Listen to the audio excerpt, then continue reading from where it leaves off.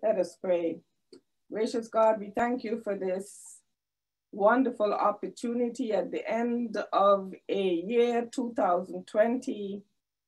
As we transition into a new thing, we remember that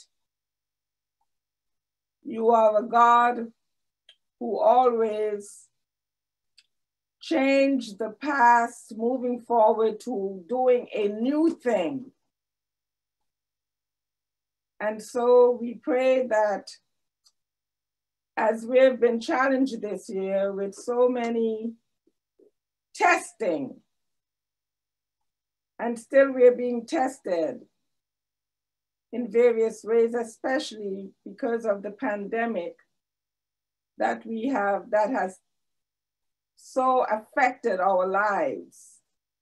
And we are still trying to find our way.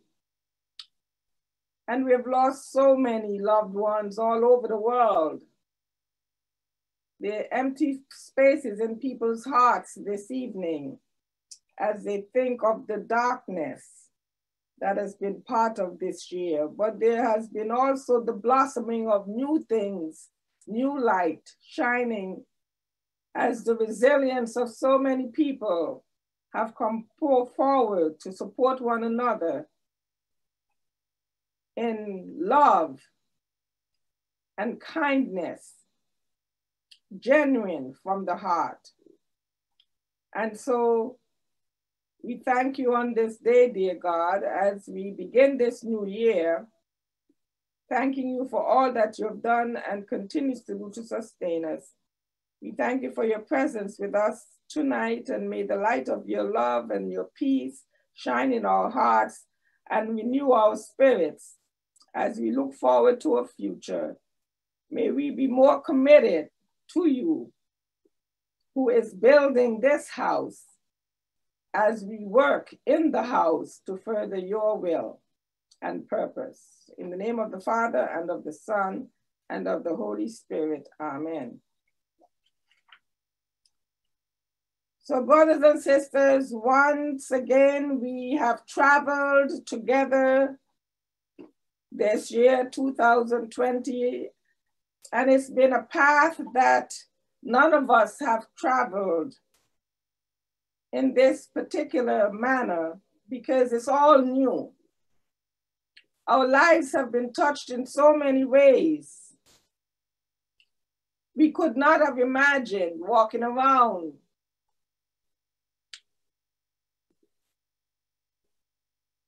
distancing ourselves, that we are not able to worship in person, or families are not able to get together without risking the lives of the loved ones. Things we took for granted, we can take for granted no more. Although there is relief, dear God, we thank you for that, but we do not know truly what the future holds, but what we should know is that we should face it with God. There's been a lot of darkness, but I've been pleased with the rise in the focus on justice. Suddenly, there has been a resurgence of the need to address so many ills that so many of us have been complacent in terms of feeling helpless, perhaps because of the way that the darkness, the violence, the racism, the gun violence, the poor and homeless growing in numbers, the rich getting richer, the poor getting poorer. Nothing that reflects the kind of house that God wants to build in this world. And the house he wants to build is built with people not representing the kinds of behavior and hurt that we cause each other, but the kind of resilience and love that has been so much a part of how people have risen from the ashes in order to help each of us grow into a better hope for tomorrow. And so as I thought about this year and the names that tonight's gospel speaks a lot about names. The readings helped us to move along from sharing to how God is building something by revealing himself, and as the unfolding of his presence in the world, as he continues to unveil himself, the light of who he is shines brighter and brighter.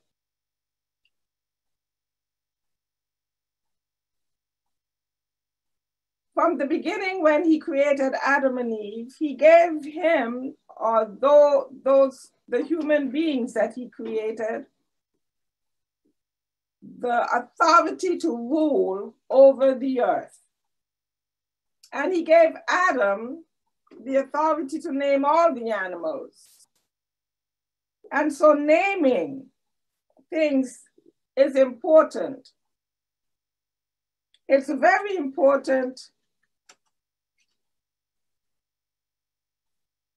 how we name that is given to things. If you think about the things that are in the world, this virus had to have a name, and there's a reason why they call it COVID-19. Because it started, I think, in 2019. And I think the COVID has to do with the kind of virus that it is. But a name is usually selected in order to say something about the thing that it represents. And so people give names to their children for various reasons. You may give the name of a child because of a relative that you love. And so, because you love that person, the baby that is born, you name that baby after that person, and that's the reason for the naming of that child.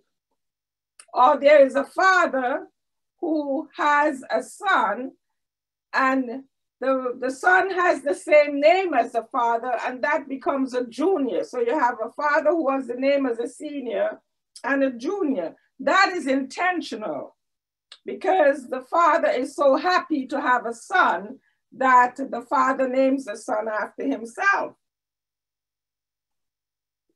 Or someone, you may name a person, a son or a daughter from a famous someone whom you have felt has been a contributor in society that you respect so much that you name your child after that person. You may be a lover of music and you name your child after someone who was a famous musician. Louis is a famous name for that famous musician.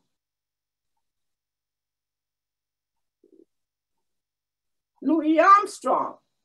Even in my family, we have the name of, I have a brother whose name is Louis, and his last name is Armstrong. No relative to Louis Armstrong.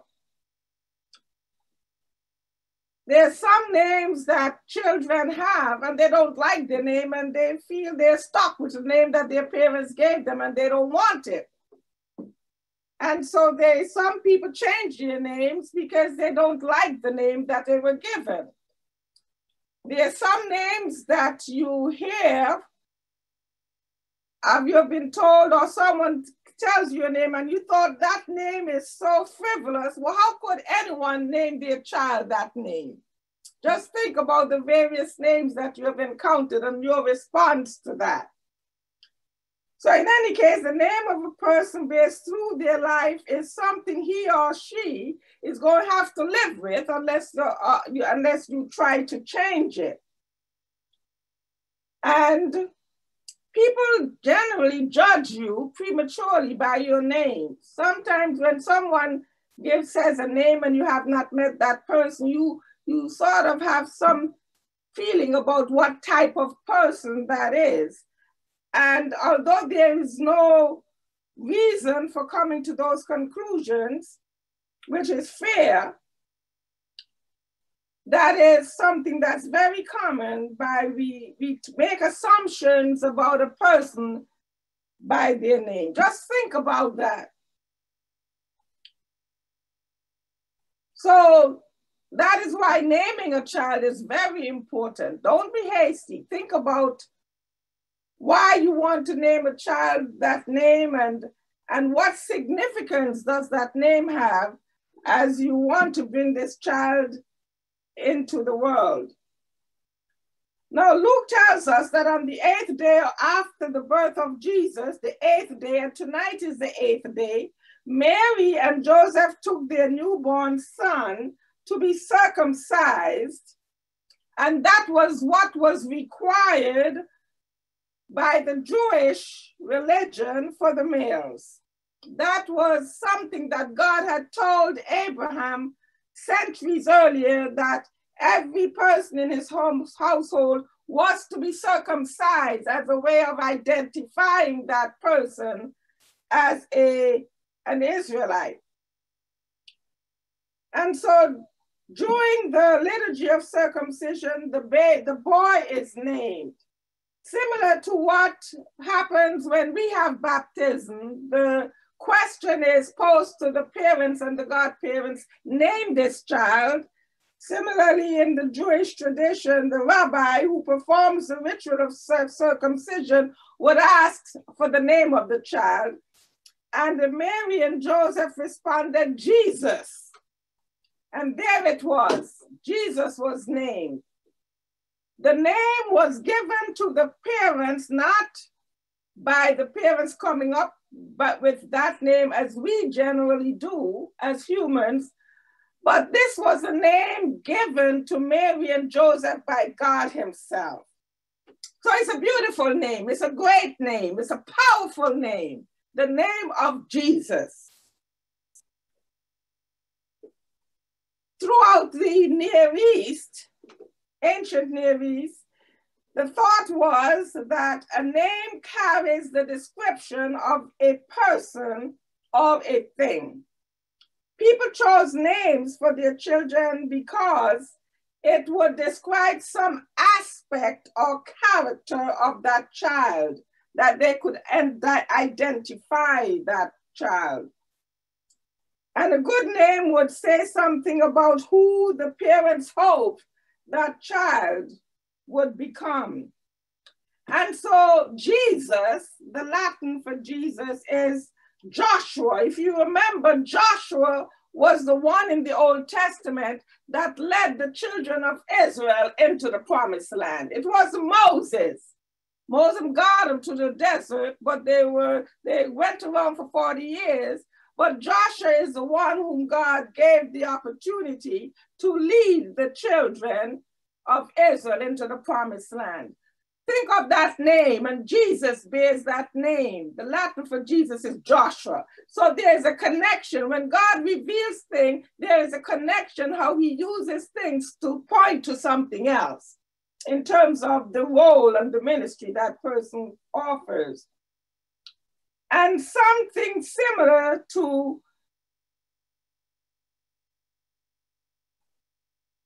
a good name, that Jesus is also means in Hebrew salvation. And what did the angel say? Name him Jesus because he will save us from our sins. He is Savior. So Jesus also means Savior. See, the name that God gives Jesus reflects actually the role, the mission that he has in the world. And he is the deliverer, the rescuer, Yahweh. The name for Jesus also, for Jesus is God, is one who delivers. And that's exactly what Jesus did. So God was very precise in the name that he gave Jesus, because that name would represent the mission that Jesus had in the world. Also, he bore the name of God. And so the angel of the Lord had come to Mary and told her that she would have a son and that she should name him Jesus. So God ordained from the beginning that Jesus would be the one, the God of salvation, that he would be the God of deliverer and the God who would rescue us from sin. And so that was an important name. But Jesus was not just the firstborn child of Mary and Joseph. He was, as Christians know, the incarnation of God. He was God with us. He is God of all creation. And he is also as human as any of us. Think of that, you know. Jesus' name is just not a name. Jesus' name points to actually the thing, the role that he plays. His name embodies his mission. It's not just a frivolous name that sounds well. It has depth of meaning for his purpose in the world. And one of the tenets about Judaism is that the name of God cannot be said. In the Jewish history, the Jews never could say God's name. God's name was too holy in order to repeat it. And so when they had no way of, they had several ways of calling God. They called God Yahweh, but they did not pronounce the vowels. And so God's name was too holy in order for them to express his name in words. Think of it. When God revealed himself, he was too holy for them to actually call his name. Because although God was with them, God revealed himself as a distant God through whom they could not really in person be present before God. If you recall, when Moses encountered God in the burning bush, there was a voice that Moses heard, says that to take off his sandals, for he's standing on holy ground. Because that's where God was, but he couldn't see God. All he saw was a bush that is fire. And fire is also a symbol that represents the presence of God. And so Moses says to God, who am I going to say that you are? Because what do I call you? Because God is not a person that had a name that they could relate to. And so God said to him, tell them that I am that I am. I am, I just exist, I am past, I am future, I am. And so from the time of creation, the people did not know how to name God until God revealed himself to them. And gradually they named God early in the time of Abraham. They called God Elohim, meaning strong God. You know, in those days they had house gods. You know, remember, in the darkness, we lose sight of who God is.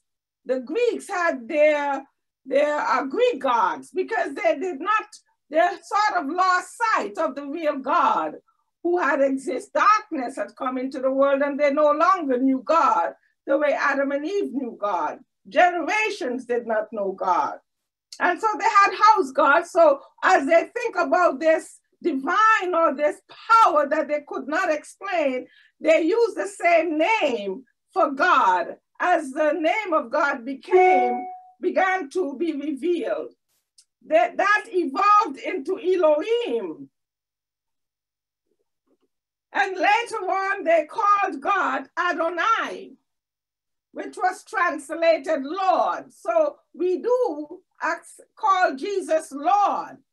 God exalted him to be Lord.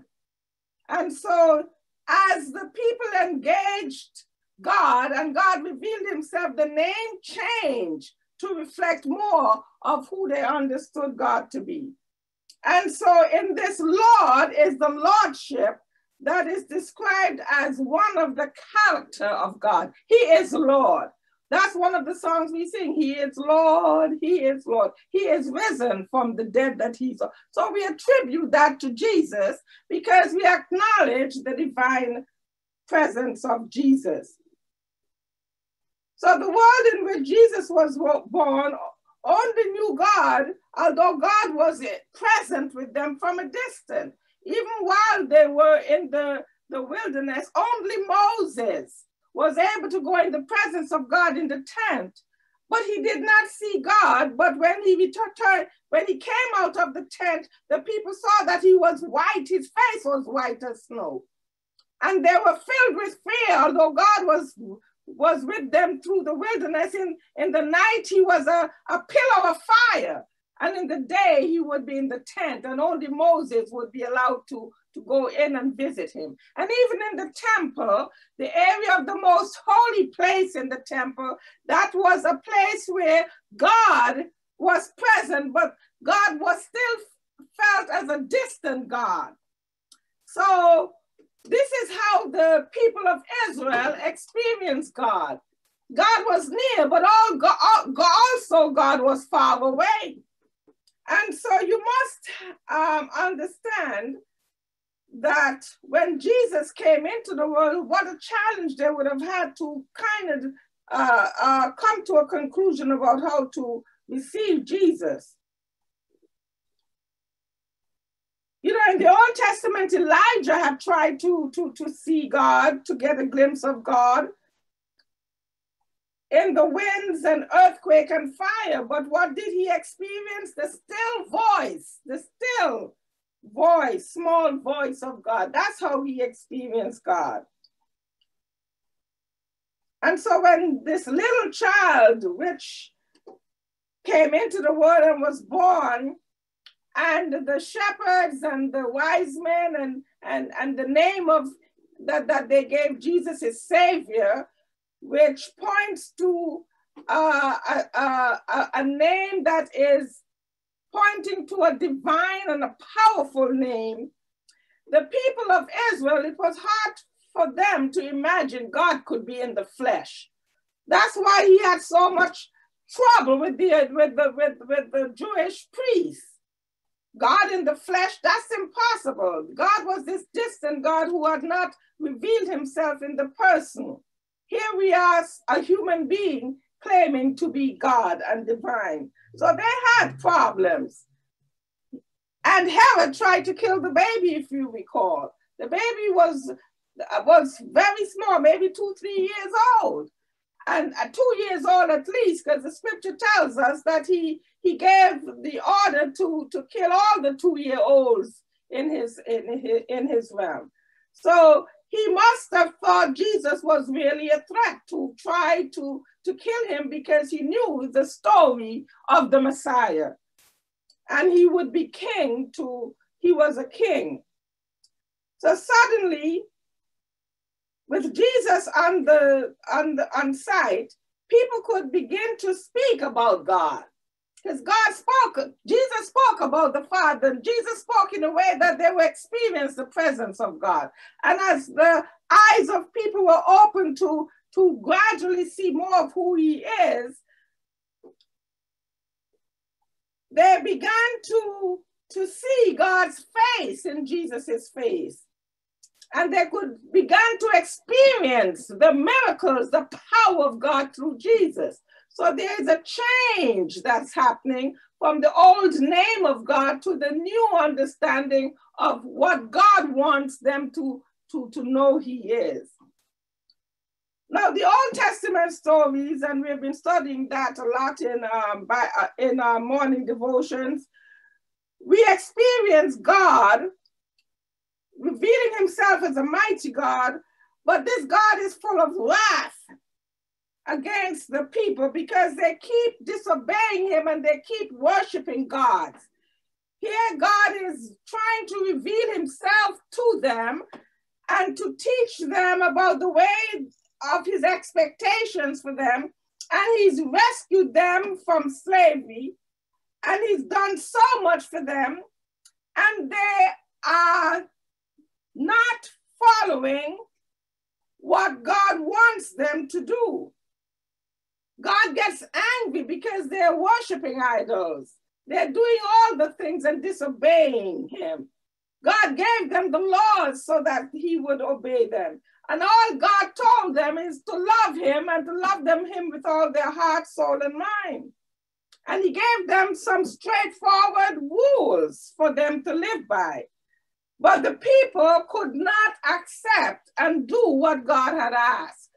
You see? And so instead, they created these false gods, and we still have these false gods today in our lives. And every commandment that God gave them, they broke the commandment. And we do that today. How much are we paying attention to this God who is the creator, redeemer, sustainer of our lives? We're still guilty of that today as the Old Testament person. And so God tried everything to get their attention, as he's trying everything to get our attention today. With all their mistakes,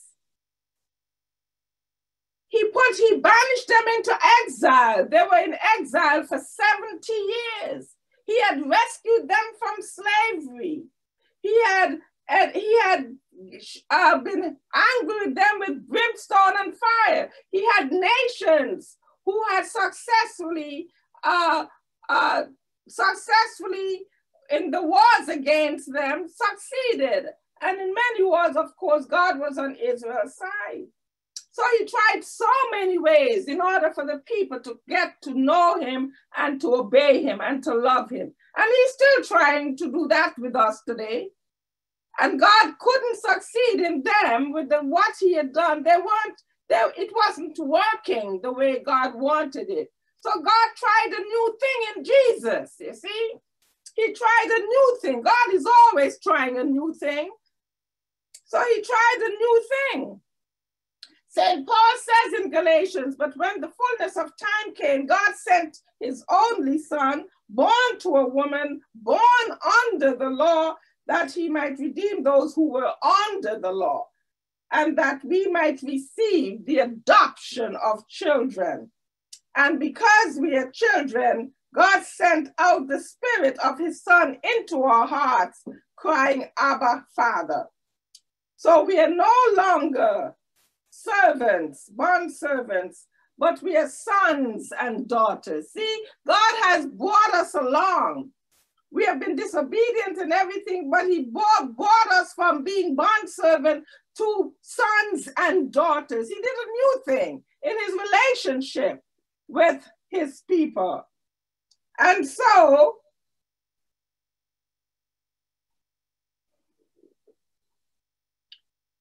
we are no longer what we were, but we are his of God through Christ. We inherit what God has planned for us because of Jesus.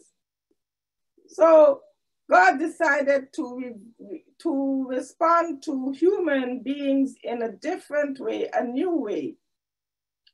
And from that day onward, we occupied a different place in God's heart and in the created order. In the fullness of time, God sent baby named Jesus, Savior, God's salvation, to take us from fearful subjects of an angry God to be children of the living God. Jesus came into the world to redeem us from slavery to sin and to show us the face of a loving God. That's why in the New Testament, you see the compassion of God. With Jesus comes the new thing that God is doing in his relationship with humanity.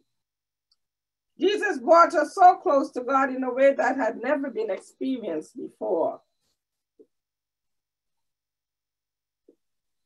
He did more than the prophets had accomplished and the religious leaders. The angel said to Mary, "Do not be afraid. You have found favor with God. You will conceive and give birth to a son, and you are to call his name Jesus. He will be great. He will be the Son of the Most High. The Lord God will give him the throne of his father David, and he will reign over Jacob's descendants forever and ever, and his kingdom will have no end." Centuries earlier, God had promised that King David, that his kingdom will last forever. In 2 Samuel chapter 7, verses 16, this promise was fulfilled in the coming of Jesus, a direct descendant of David, whose kingdom will have no end. What is in the name? What is in a name? The name of Jesus.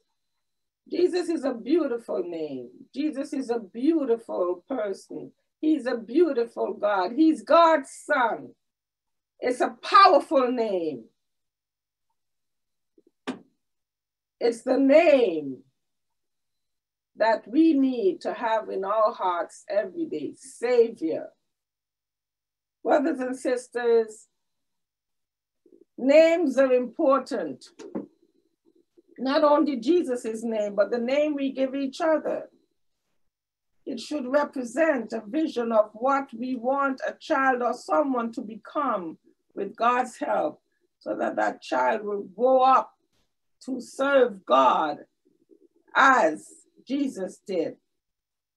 Let us be serious about the names that we choose for our children. Let us be serious about the name of Jesus, who embodies everything we need as a Savior. He embodies the obedience as a son. He embodies the love of God. He embodies the power of God. He embodies the grace of God. He embodies the justice of God. He embodies someone who wanted to adopt us into his family as he builds this house of brothers and sisters. He is a name obedient to death on the cross, so that he could burn away the sins that separate us from God the Father, so that through the burning away of that fire that John the Baptist says, that he who comes will clean as a refiner's fire. He will refine and burn away the darkness that is in all of us, so that we will be ready and prepared to be in that heaven, Jerusalem, that has been already prepared for us, where we will live together in peace and love, where the animals will live together in peace and love, where there will be peace and joy and no more pain and no more sorrow, but life everlasting. Brothers and sisters, I give you Jesus, the name above all names, beautiful Savior.